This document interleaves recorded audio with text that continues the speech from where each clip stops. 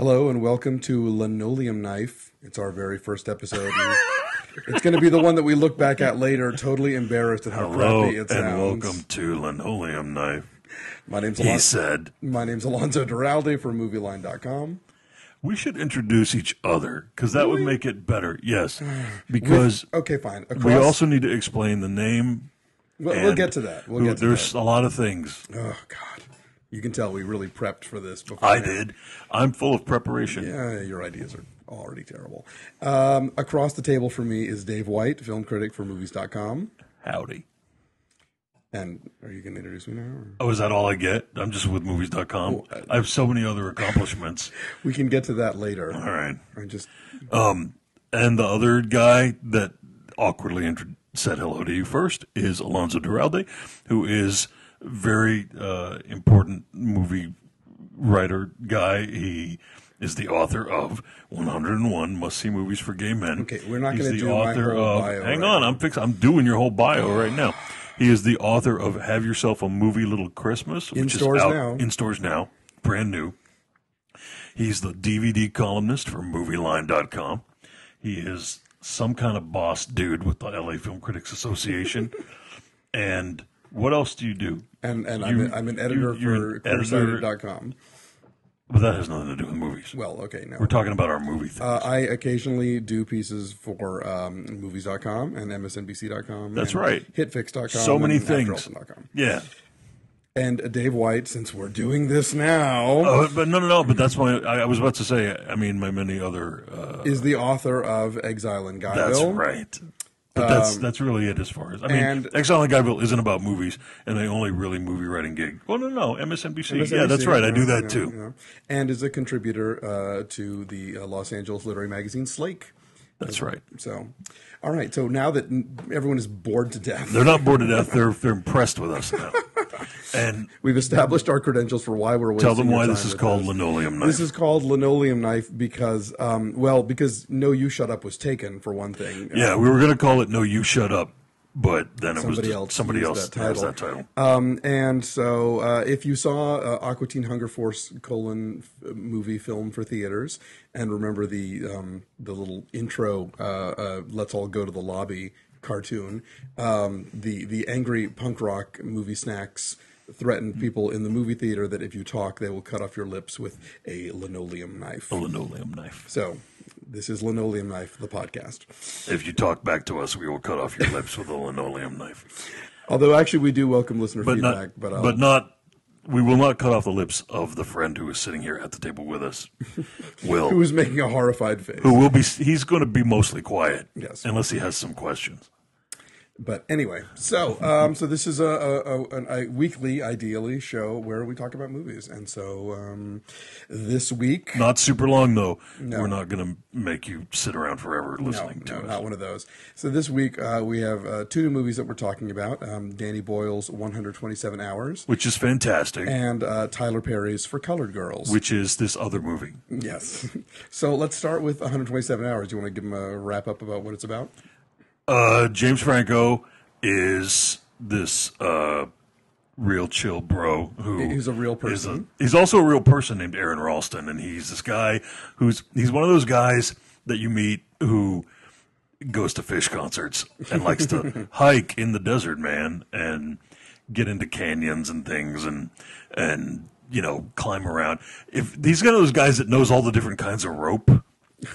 and the kinds of metal thingies that you put into rocks to hold the ropes so that you can climb up them and then down them and into like lagoons that are down underneath the caves where you can like frolic about with other nubile hiking chicks. Maybe get to the plot of this film? I'm setting it up for them. Man. Okay. He falls down into this crack in the earth of the desert in Utah, and then he gets his arm crushed and stuck under a rock. And then the whole rest of the movie, he stands in one place with his arm stuck in a rock. I got a rock. But then, we can tell everything that happens in this movie because I've already been... It's a true story. It's a true story. The guy already wrote a book about it. He went all over the place promoting the book, and he's out promoting this movie too. And if you look at the dude, you will notice there's something very unique about him, and that is that he only has one single arm. And the reason he only has one single arm is because of what happens in this movie. To get out of the canyon, he has to cut it off. Which I thought everybody knew, but apparently after Dave wrote his review for movies.com, People were not unhappy. People were not happy with me. Spoiler, man. Yeah, but it's not a spoiler. You can't spoil reality. Yeah, it's like news, you know. You cannot spoil reality. That would be like, oh, I just watched this movie about Abraham Lincoln. Don't tell me what happened. My favorite story about Aaron Ralston in real life was, you know, every year on America's Next Top Model, they always make the girls do the big crazy makeovers. And one year there was this girl with like really long hair, like down to her ass, and they made her cut it super, like, you know, Mia Farrow short. And she cried and cried and cried and cried, just carried on, made a big deal about it. So then after she got dumped from the show, the next week she does the talk show circuit, and she goes on Ellen, and they show the clip where they cut her hair, and she's like, cry, cry, cry, cry, cry. The guest they bring on after her was him, Aaron Ralston. Nice. It's like, Nice. yeah, it kind of puts that hair thing into perspective. I had to cut my arm off to get out of a crevasse, you know. A crevasse? Is that what you call Crevice? It's a deep it? A crevasse. Crevice? Crevasse is a word, I think. Crevasse? Yeah. That's how you say it? Well, there's crevice, but there's Is also. it not the same thing? I don't think so. Is a crevice and a crevasse? Will, what is this difference between a crevice? I think a crevasse is and a deeper, crevasse? right? crevasse is deeper and wider. It's like a trench. This was not. Well, was this place kind of wide? This was sort of a Kinda. wide-ish place. It's a All right, crevicey kind of crevasse. He was in a know. crevicey crevasse. So this movie, so you liked it a lot. It's fantastic, as I said at the beginning of the movie, and at the beginning of this what we're doing, because if you think you're going to have a movie where the camera's just fixed on a guy stuck in one spot, that is not what you were going to have. You were going to have a Danny Boyle movie, and Danny Boyle loves to visually sort of extrapolate, and he does so in a way that I have always found pretty ecstatic. Sure. I really love his filmmaking style. It is maybe kind of showy and pop for a lot of people, and maybe they don't dig that, and so those people should not go see Danny Boyle films. But I'm a big fan, and I also found this incredibly moving, especially the end. This is the part I'm not going to spoil. It's very moving. It's not just this movie like, oh God, we're waiting for this guy to cut off his knife. We're waiting for this guy to cut off his arm. It's not that. It's about something more, and it's about how he, realizes all the things that he has to go back to, all the things that he needs to live for. And so I got a little choked up at the end because it's that moving. I have to say, I mean, I like the film a lot. I think it's, Boyle is a, great visual stylist. Franco's performance is terrific. It's a much more exuberant movie than you would think about, just that it's just about a guy who cuts his arm off. But for me, it just felt so kind of specifically about that event, I mean, like, yes, they give you the larger perspective of his life and the meaning of, what this is a metaphor. Even the tone you're using right now is dismissive. I'm not. His life. This is why you're wrong. It felt so focused that I kind of just sort of felt like I was watching this really elaborate and interestingly made kind of reenaction, like on a crime show. Like with a budget and a really good cast and a great crew, but ultimately that was it. Like, I didn't know I was pregnant. For instance, yes, but like I don't know. There was an sorry, it's my fucking phone. There was an element to it that was not just I don't know. I felt like Were you not paying attention?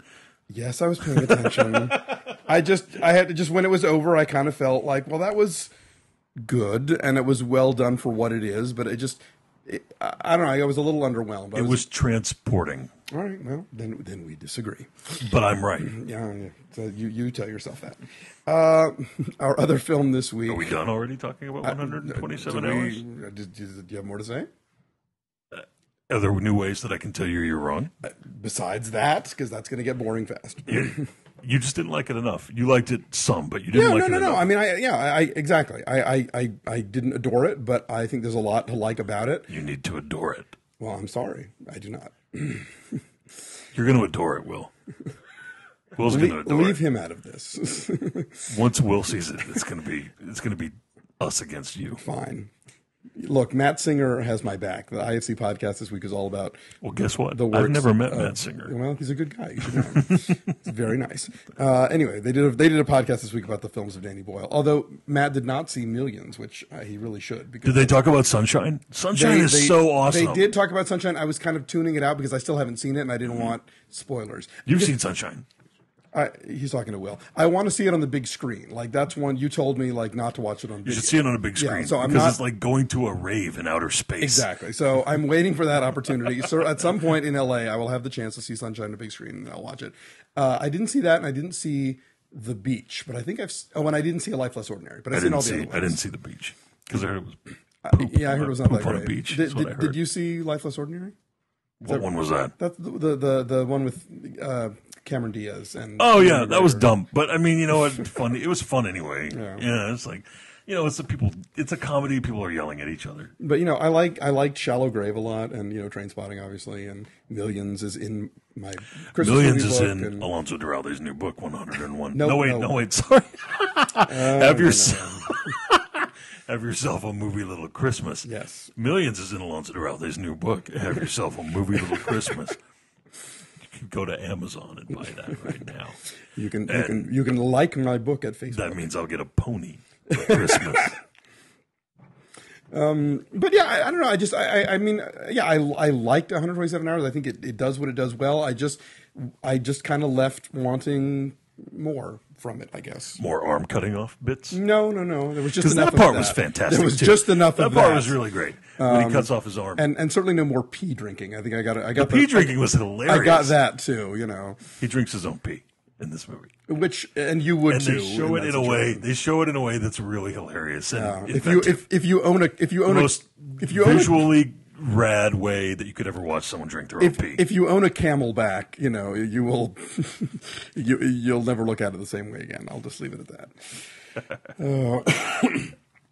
But the James Franco, he is everywhere at once. He's on soap operas too. He's on soap operas. He's got an installation at Sundance this year that's about Three's Company, apparently. But a human installation? Like a video installation. It's going to be set up like on a video installation. Yeah. All right.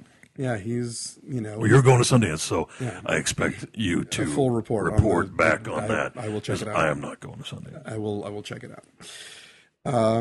So yeah, anything else about 127 Hours?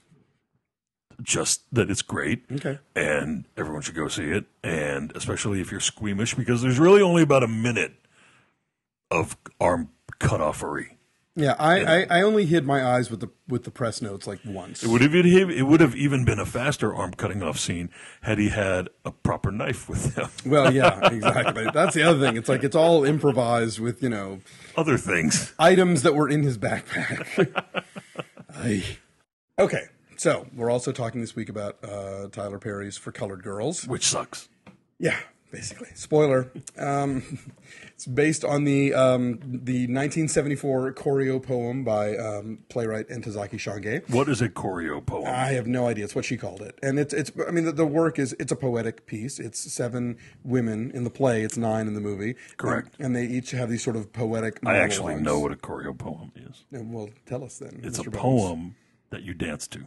Oh God. That's what that play was. For colored girls who have considered suicide when the rainbow is enough. ENUF. Okay, well, I thought you were going to have something deeper than that. I think we could guess that's what a choreo. Most people would just go. They would just bleep over that like a Dostoevsky name. They would go, "What's a blah blah blah?" And it is a poem with choreography. That's right. Thank you, Mr. Bones, for elucidating on that one for us. That's right. So the original play. Did you just make a reference to White Christmas and the minstrel number in White Christmas? No. Actually, it's an old radio expression that they use in Citizen Kane. I'm trying to trap you. I'm trying to trap you into a racism. Look at the mire. The commentary on movies.com. You're the racist because you don't like Tyler Perry. I'm sure I would like him personally if I met him and he took me out for cake or a beer or something. This happened. No. Or if perhaps I was one of his writers and he paid me a union wage, which doesn't happen. No, but but no. That when I was at MSNBC.com and I had to review a couple of Tyler Perry movies, it's like the second that you, as a white film critic, write a negative review of a Tyler Perry movie, because Tyler Perry movies, for the or most any part, movie, are or terrible. any movie that is African American themed. No, or, but specifically for Tyler Perry, but specifically for Tyler Perry, I didn't. You know, when I didn't like true. First Sunday, I did not get the kind of comments I got. Well, You know, when I didn't like First Sunday actually holds the distinction of being worse than most Tyler Perry movies. Indeed, lest you think, or you know, woman, thou art loose. Like or there are, whatever. yeah, like there are movies by and for African Americans that. Well, I shouldn't even say they're by or for African Americans, like by African American directors, writers About that are African-American subject matter. There are movies out there that are, and believe me, I see everything, and so there are worse things out there than a Tyler Perry movie. Yeah. But when there is a new Tyler Perry movie, that's the worst thing in theaters right at that moment. Unquestionably. So yeah, and currently the worst thing in theaters is For Colored Girls, which takes this really beautiful play and chops it up and you know, like puts the monologues, either cuts them in half or puts them into the mouths of characters who are supposed to be now having them as a dialogue. So they're basically pontificating poetically to the person stuck across from them at a dinner table or standing next to them in a room. So it doesn't flow at all. It doesn't. The context feels bizarre. Now, the good, smart thing he does is he goes all close up on the woman speaking, Right. so that the people who are sitting around them are not all just sort of staring at each other. Like, what is she? When is she going to stop talking? Is she having a dream out loud right now? Like you don't get their reactions. You don't get to see them going, "What is she talking about?" Because it's like there's story, and then let me tell you about my lilies and moonstones. You know, like it gets incredibly poetic, and it's lovely, but it stops making any kind of narrative sense. And so I think if you had all those poems together in a row, like they are in the original stage production, then it would make an emotional sense. And maybe people think that this movie version will make emotional sense if they are, you know, particularly underdistanced from it or whatever. But, you know, anyone else is going to be locked out. And I think the people who really love the play are also going to be like, what the hell? Locked out. Yeah. In fact, I would say if you live in Los Angeles or New York, go to the Paley Center for Media. And in their library, you will find the early 80s American Playhouse version of the play with Alfred Woodard, and I forget who else is in it. But it's a beautiful piece. It's very true to the original. And unlike Tyler Perry, they did not feel the need to throw in a woman married to a down-low gay who gives her AIDS. He gives her a cough. Yeah, oh yeah, I know. I forgot about the cough. You think this was like Betty Davis in a 1940s movie. Yeah. You know that Janet Jackson is sick because she coughs throughout the film. It's like, you've got to be kidding me, Tyler Perry. Here's the thing about the gay stuff and Tyler Perry. He's evolving. I think he's evolving. And here's my thesis. Man who wear dress protests too much. I think that, you know, he starts off and he's Medea, which is great because Medea's great and she's always waving a gun around and hitting people and stuff, which is hilarious. But then he has in Why Did I Get Married 2, which may be one of the greatest cinematic accomplishments of 2010. Why Did I Get Married 2 is a raucous good time if you're in the right mood. And especially the very end. I'm just going to spoil it because I think this spoiler will convince you to watch it. There is finally a gay in Why Did I Get Married 2? There's a gay character, and that gay character has no official character name. He is a guy who pops out of a cake at the end of the movie. And well, I'll set it up a little bit, just briefly. Yes, please. Janet Jackson is in Why Did I Get Married 2? She's a super successful writer. She's getting divorced. She springs a surprise divorce on her husband. She doesn't love him anymore. And he's like, well, I helped you build your career, so I should get part of your, you know, income. And she's like, oh, no, you're not getting any of that. And the movie has this whole idea, like, any man who wants, like, money from his super rich, successful wife after she's sprung a surprise divorce on him is somehow half a man. And so...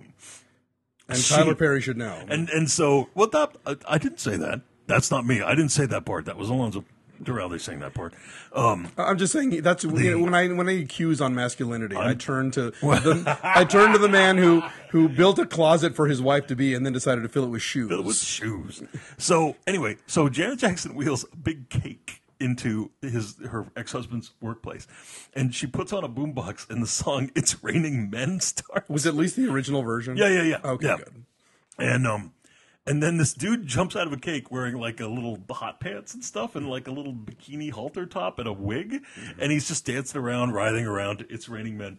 And Janet Jackson says to her ex-husband, "You want to be a bitch? Well, here's your man." And so the ex-husband runs out of the building. This is his workplace, mind you. He runs out of the building and he gets in a car and he drives off into oncoming traffic and dies. He has a crash and he dies. So the gay guy in Why Did I Get Married 2 causes a death. And so there's your first example of gay, official gay. And now we have a gay who makes Janet Jackson cough. Now we have a gay who makes Janet Jackson cough. But this gay has lines, and he's on the DL, and he gives her AIDS, and she says at the end of the movie, she goes, "Get out of my house and take your lies and your HIV and your HIV with you." Thanks, Tyler Perry, because that's what for colored girls who consider suicide really anonymous needed. Gay to despicable gay. To despicable DL gay. So next movie, there's going to be a for real gay maybe in this movie who is not a horrible person that gives AIDS and causes car accidents. What makes you say that? Because he's evolving. I don't think so. The evolution is happening of Tyler Perry. I don't think so. I'm pro Tyler Perry's evolution on this subject matter. I will believe Tyler Perry's evolution when I see it. So anyway, there are other good things in For Colored Girls, even though the movie is terrible. And generally, anything that works in this movie is because of the source material and the women, and then the in actresses. The movie. There's great actresses. And in this anything movie. that doesn't work Elise, is Tyler Perry's fault. Enough people don't know about Kimberly Elise She's and how terrific. great she is. Yes. She's good in like everything that she's in. Who else is great? Felicia Rashad is really nice. Yeah, in this but movie. again, she gets probably my favorite poem from that play, and it lops off like after a third of the way in. Right. And then Kerry Washington is really good. Anika Noni Rose is really good in this movie. And I like Loretta Devine in this movie. 'Cause she gets all the "and I'm telling you." Yeah, I love her. Generally speaking, for me, this was the first movie I ever saw her, and I thought, wow, this is not a good performance. Just because she yells a lot. It's very yelly. She's got a lot to yell about. She's upset, but that's all she's got, and it just gets. Her guy is unreliable and is doing her wrong. No, all the men in this movie, it should go without all the men in this movie are really rotten, despicable. Well, no, except for Kerry Washington's Kerry Washington's husband, who's a cop, and he's nice. Yes, but that's like Dule Hill. Is that accurate? I thought that was Hill Harper. Doesn't Hill Harper play her husband? One of the Hills. I don't remember. How many Hills are there? They're alive with the sound of music. Besides our friend Brian Hill in San Diego. I don't know. But anyway, you can look it up online. Who plays? That's the only Hill I can. Kerry Washington's husband is the one guy in the movie, and they do. There's a. Again, this isn't a spoiler because this is from a play that's like almost 40 years old. There is a whole moment that has to do with a deranged man hanging a woman's children out of the window. You can't do that scene with a Jackson in it. I'm sorry. The moment that you have that scene and Janet Jackson is there, it gives it a whole other cultural context that is not intended by the playwright or the director, I'm sure. I thought that was a big mistake. And I'm going to stand by that. I agree with you on that. Yes. Yeah. So anyway, so for Color Girls, go see the play, read the play. Do not go see the movie. It's not even like I thought it might be like the wacky bad and fun to watch. Yeah, like I thought. That's Why Did I Get Married Too? Right. Why Did I Get Married Too is like it's like The Room and Fatal Attraction and like every like horrible exploitation film you've ever seen, and then people are hitting each other and they're waving guns and knives around, and this is about relationships. And so, Why Did I Get Married Too? I really urge everyone to see Why Did I Get Married Too, because it's amazing, but not in the good way. No, in the totally good way. The way that's good if you're going to have a good time. You want to be entertained? Watch Why Did I Get Married Too? Fair enough, because you will bust a gut over Why Did I Get Married Too. This one, this is just not. It's dour. Yeah. That's a good Basically. That's a good word for it. Yeah. Dour and Victimy. So this is our show? Are we good for this week? How many minutes was that? We're coming up on half an hour. Are we really? Yeah. Wow, It zips by, that doesn't it? was super quick. Yeah. We're So- amazingly entertaining. We are, and we're hopefully going to get better at this because this is our first one. So, if you have comments, feedback, you can write us at linoleumpodcast@gmail.com. We have an email. We have an email, What's our email? Say it again. linoleumpodcast@gmail.com. LINOLEUM. Linoleum. Yes, Yeah, that's how you spell it. linoleumpodcast@gmail.com. Check out our friends' podcast, The Comedy Couch, with Dennis Hensley and Tony That's Tripoli. a good one. They're funny, and they lay their lives bare. Indeed. Which is not what we're going to do, in spite of the fact that we had we admire their discussion honesty, about but you're not going to hear it from Alonso's us. family's housekeeping. And then also the Popcorn Mafia for our good friend Gray Drake. Gray Drake, who sold us all of her podcasting equipment. Yes, and made this show possible. And, of course, Blowhard with Malcolm Ingram and sometimes Kevin Smith and sometimes not. And he's a big gay clown. Yes. So you can read Dave White's reviews every week at movies.com. But don't write comments because I won't read them. And you can pick up Slake in lots of places in Los Angeles. You can also get it off of Amazon.com Amazon. and read his terrific story. And my book, Have Yourself a Movie Little Christmas, is in stores now. I will be doing a book tour from coast to coast in December. So more on that as it comes up. So thanks for listening. Tell your friends. Drop us a line at linoleumpodcast@gmail.com. And we will see you next week. Later.